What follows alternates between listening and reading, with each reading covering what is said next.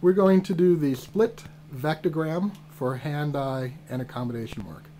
I will call out a letter and I want you to point to it. Point to the letter Y. Now on the left hand side, point to the letter T. S. Can you see that okay? Does it ever go away? No. W. O. M. Now, take your Polaroid glasses off and slip in those plus and minus 1 lenses, one in front of one eye and the other in front of the other eye.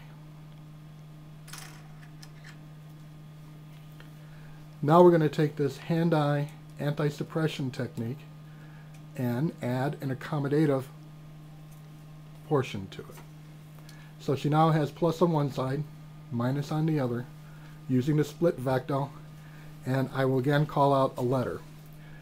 On your right hand side, point to the letter O. Fuzzy or clear? Clear. On the left hand side, T. Fuzzy or clear? Clear. On the right hand side, W. On the left hand side, O.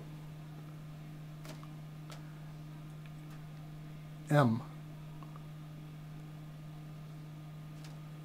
Fuzzy or clear? Clear.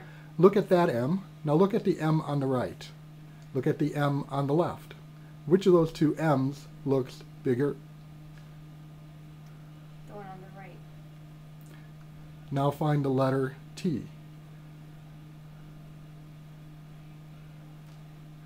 Fuzzy or clear?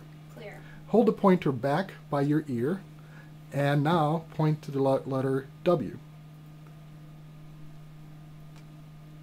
Move the pointer back, point to the letter U. All the way back, point to the letter X. Very good, thank you.